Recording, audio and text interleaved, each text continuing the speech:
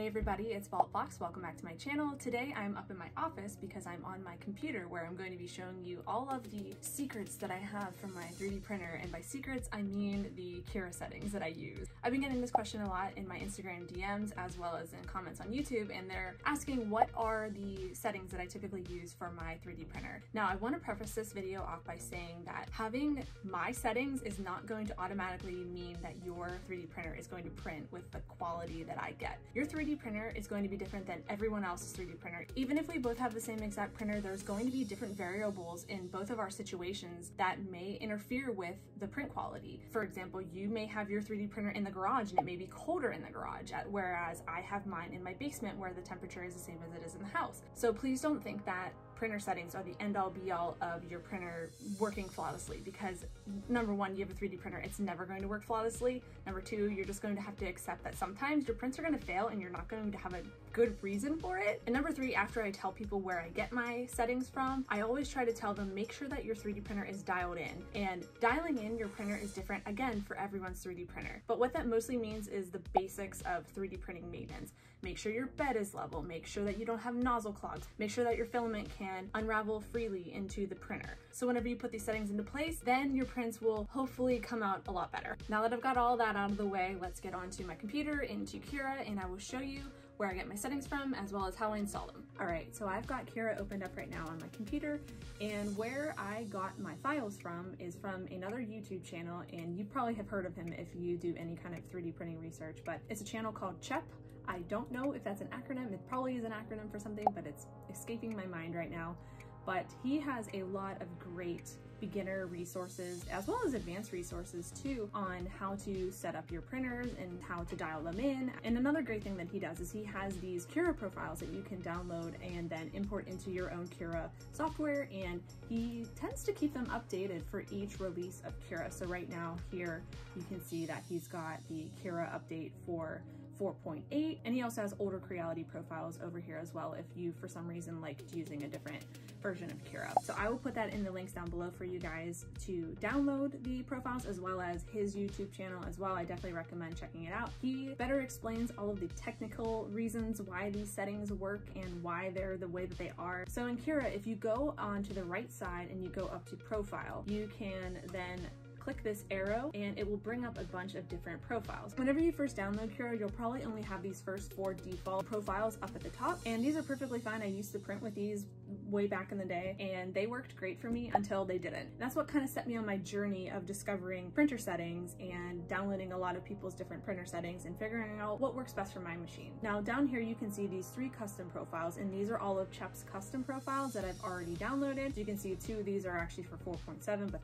they've been working perfectly fine with 4.8 for me. And this one down here is from 4.8, as you can see in the file naming convention. So let's say you've already gone down into the description and you've clicked on these settings and you've got them downloaded. So how do you get these into Cura? All you have to do is go down to manage profiles, and as you can see here, it'll give you all of the profiles that you already have installed in Cura. And all that you need to do in order to add another profile is click import, then go into the file folder where you had all of your Cura profiles downloaded to, click on whatever one you want. I'm gonna just use this NinjaFlex one because I don't have that installed and I don't print with NinjaFlex, but hey, it'll work for this. You just hit OK, close, and it's right there for you to use. I've been using these settings and there's only a couple little tweaks that I make to them and they've been working perfectly fine for me. You may import these and they may not work on your printer, and you have to kind of do your own little investigative work to figure out what is causing the issue. I'm sorry to sound like a broken record about that, but I have to preface it because so many people think that having just these settings that someone gave them from a print that they had and they showed,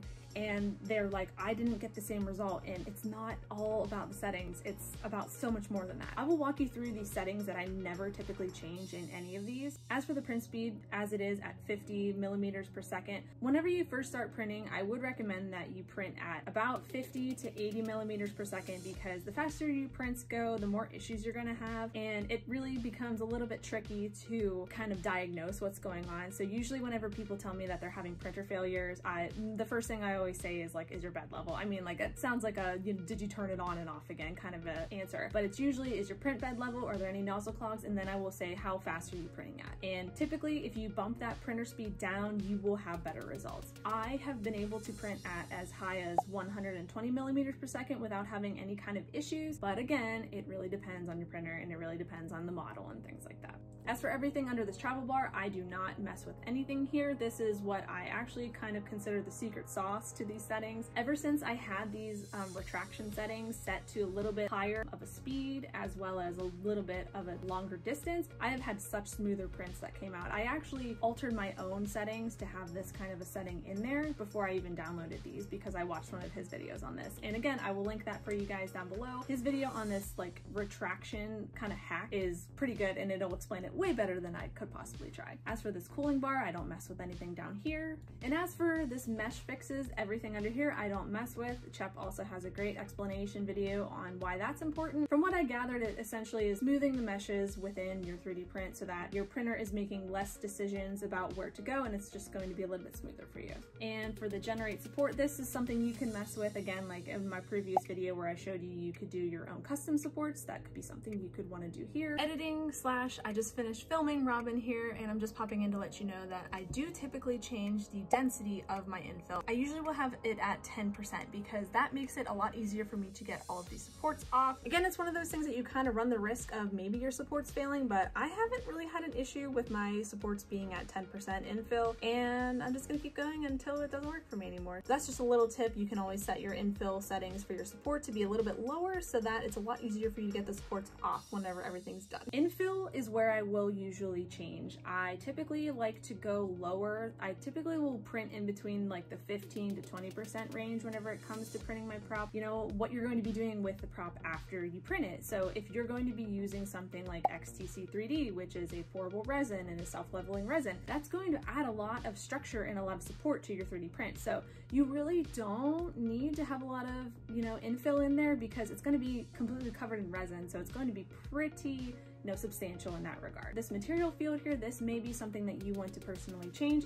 This really depends on an outside factor of what type of filament you're printing with. I almost exclusively print with Saltex PLA and it really likes to print at this 200 degrees and having the build plate at 50 degrees. As for build plate adhesion, this is like a personal problem that I have. I have been printing on glass beds and I'm really used to printing on mirror beds. Again, this is personal preference, but I have been printing with rafts for like the past month or so whenever I've been using these glass beds, and I've had 0 printer failures, so I'm gonna just stick with the rafts, and that's where I'm at with that one. But you can kind of mess around and again, trial and error and see which one works best for you and your print. But yeah, that's all there is to it. So make sure your printers are all nice and tuned up, download these settings and print to your heart's content. Anyways, guys, thank you so much for watching as always. And if there are any other questions that you may have or anything I didn't really cover that you have other questions about, just leave them down in the comments below.